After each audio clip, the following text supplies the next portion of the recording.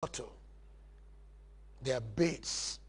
If you have a mouse trap and you want to catch a mice, you put what the mice would like or what the mouse likes.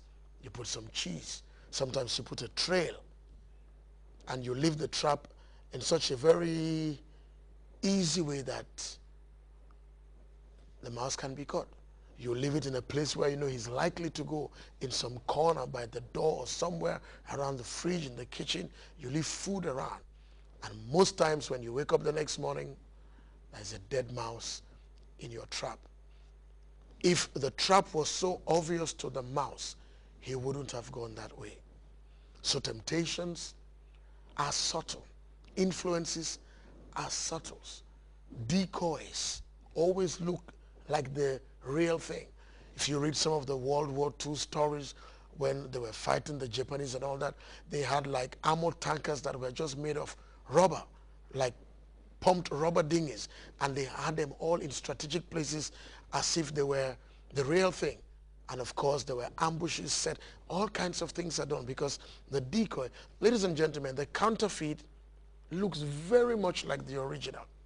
So you really have to know the original for you to be able to tell this is counterfeit and this is original.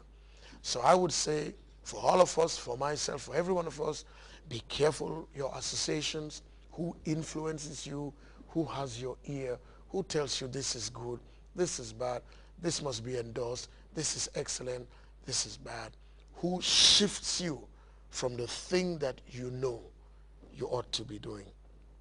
Secondly, I will say, watch your pronouncements. We call them confessions, the things that you say. You know, I am bad, I am ugly, I am broke.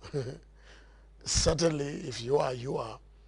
But the thing about it is that you do not help yourself. I do not help myself if I keep being negative on myself. The force to pick myself up, the grace to look up to God and ask for mercy is just not there because I'm beaten down, frustrated, and just resigned and giving up. Occasionally may put myself in a world of escapism where I lock myself in a mold like a young boy who runs up to his bedroom and holds his ball and clutches his ball to himself in a corner. It makes his world there, even though he's upset, he's bitter, he was not picked in the team, he didn't score the goal, he's in that little corner. And everything that happens to him, he runs to that little corner. So we need to watch our pronouncements and our confessions, what we say. Because there is a scripture in the Bible that says, you shall have whatsoever you say, positive or negative. There is another scripture in the first gospel of Matthew that says, by your words you will be justified, and by your words you will be condemned. There is another scripture in the Bible in Proverbs, the middle of the Bible, chapter 18, I believe it's verse 21, I may be wrong, but it says something to the effect that death and life are in the power of the tongue, and those who love the fruit will eat of it. So you can use your tongue to speak life, or you can use your tongue to speak death. The truth about our nations is that no one nation really has all the answers and is the best. And so sometimes people love their nations. You go to some nations, the people are patriotic. You know, when their national anthems are being sung, they put their hand on their chest, or, you know, they stand upright, and, you know, there's something about it. That nation might be struggling economically. It might not be doing well in the Human Development Index of the United Nations World Report, but the people feel that there can be a better tomorrow. I think sometimes the mindset is that God has given us today. Let's make the best of it for tomorrow. Now, there are other nations where everybody criticizes everything. And obviously, if there is one block of nations that happens a lot, unfortunately, it's the African continent. It is one continent where you hear this phrase all the time. The problem with Africa is, the problem with Sierra Leone is, the problem with Namibia is, the problem with the Gambia is. It's as if everybody has knowledge of the problem and very few people talk about the solution. So sometimes we must bless rather than curse. Sometimes we must help rather than hinder. Sometimes we must build up rather than tear down. The third thing I think will be important for me and for you in 2012 is, ladies and gentlemen, when you know, and that's one of my mottos in life. One of my mottos in life is that when I know the thing that God wants for me to do, the time it will take for me to get it would always be worth my while, because the journey is as important as the destination. It's one of my maxims for myself. I repeat, when I know what God wants for me to get in life, the time it will take me would always be worth my while. If I have to go through mountains, valleys, I suffer, I am joked about, scandalized, derided, I am focused as to where I'm going, because I know that the journey is as important as the destination. The second thing about it is that when you know what you're supposed to do and where you are going to, do not let anybody or anything constitute a block or a barrier before you. I've said before, if you were sent by God to the supermarket to buy oranges and you saw people buying Fanta, Coke and Sprite, and you left the oranges and you were chatting with them, when you go back to he that sent you and you present Coke, Fanta and Sprite to them, you'll be asked, this is not what I told you.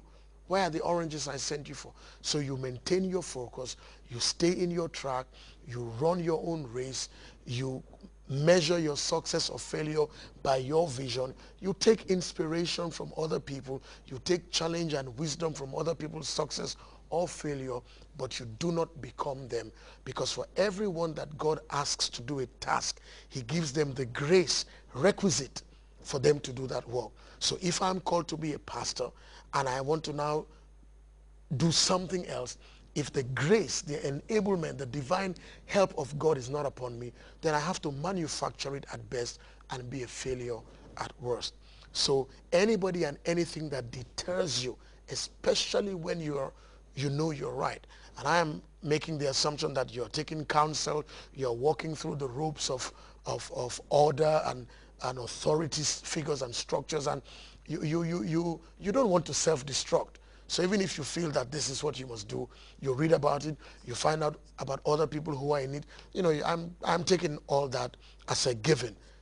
But when you know that you know that you know, you're going to find in this life that we live that there are many people that will come around you and say, it won't work, don't do it, you are the wrong person, you don't qualify, somebody else did it, they fail, people will oppose you, it will fail, they are fighting you, they would use Marabu against you, the PhD syndrome, you are a foreigner, you are a woman, you are this, you are minority, you are white, you are black. They will say so many things. The joy of it is that what you are doing, they didn't hear. They only see what you produce, but they don't know what is inside of you. In 2012, I think if we're going to chart a direction of success and progress, even nationally, we must take that on board. That is a scripture in the Bible. It's a favorite scripture of mine. It's in Exodus chapter 1, verse 12, when the Pharaoh of those days, Egypt, was suppressing the Hebrew people. Verse 12 says that the more they were afflicted, the more they grew and multiplied.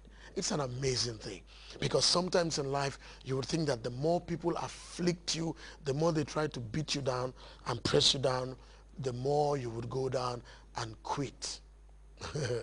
But in life you must be like a rubber ball. You know, the harder you bounce it, the higher it jumps into the air. And so it says in that scripture, the more they were afflicted, the more they multiplied and grew. In other words, a resolve was brought in them that says, if you want to put me down, then something will bring me up. And ladies and gentlemen, for those of us who follow the truth of God's word and the reality of salvation, there is a scripture that goes like this. It says, even if my father and my mother forsake me, then God will pick me up. In other words, nothing is going to kill you. Nothing is going to destroy you. God is not interested in your going down. You'll bounce back. But while we are saying that, the 8 things I want to talk on from these 3 points, and if we don't have time, we'll continue next week. Number 1 is that God's speed is the best speed.